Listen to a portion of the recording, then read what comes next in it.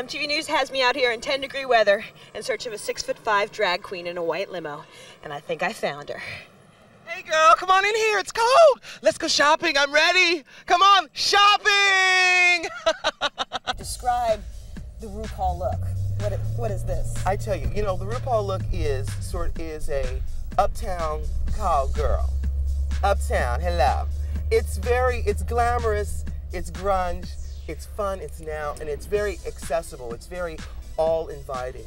And more than just what I'm wearing, it's actually more of an attitude. It's like, you're all welcome to the party, come on in. Everybody is a drag queen. I mean, you're born naked and the rest is drag. In fact, every pop star is, I know, Madonna, Garth Brooks, Flavor Flav, everybody is in drag. You're born naked and the rest is drag. And you put on this persona. And actually, there's a way, like I'm doing it, you work it to your advantage. Do I call you he or she?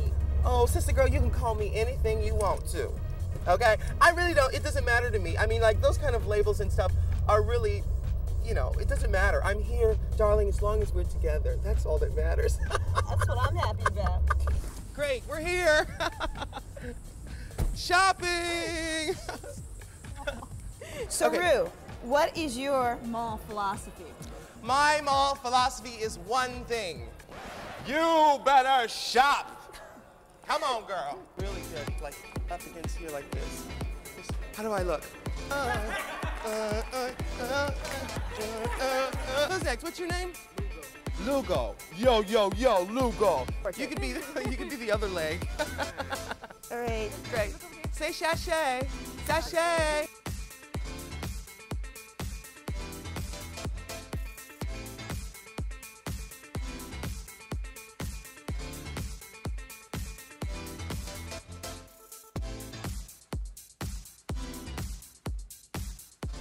We're gonna sashay on into the sand goodies for us some products. What are we looking for? TLC? We're looking for TLC. We're looking for TLC. Yeah, I was doing Revlon commercials when I was 5 years old in my mother's bedroom.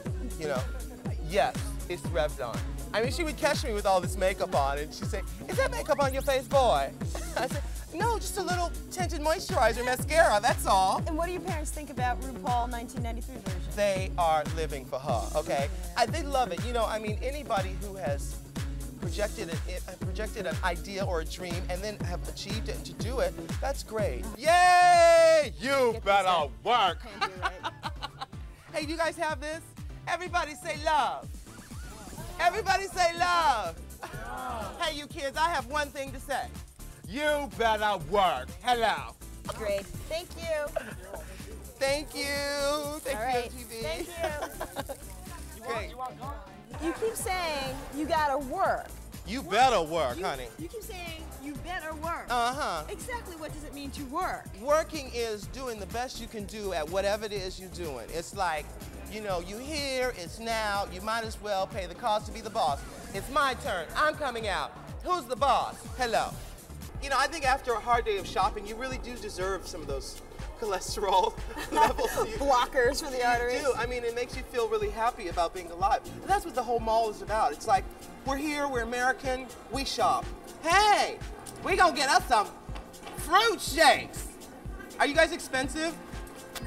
I'm on the supermodel diet, so I can't have any fat. Is there fat in fruit? Not in the yogurts. Not in the yogurts. Okay, I think I want to get like a fruit type of shake, Anything like you want. really health-minded and everything, course. What do you do when people stare? Well, I actually dress up this way so that people will stare. Yeah. Really, and I love it. I love it, and I think I'm sending out a positive energy, and I never actually have a bad time. Mm-hmm. Some people might say something or scream something, but they actually are loving me, even if they say it's positive or negative. Mm-hmm. They actually, and if someone has a problem with it, the problem they have isn't with me. It's actually with what the me they see in themselves. Is Middle America ready for you? What do you think? You know what? Mid-America is ready for me, and they're going to have to be ready for me if they're not ready or not. I mean, what I am is I'm a result of a change that's happening. And if they don't get me, the change is still going to happen with or without me. Learn how to love yourself, no matter what, whether, and once you do love yourself, you don't have to be putting nobody else down because you're not threatened by them, right? I mean, the only people who would ever be threatened by me is someone who doesn't really know themselves or doesn't know what's inside of themselves, you know? What's your next big challenge? My next big challenge is world domination. And after that?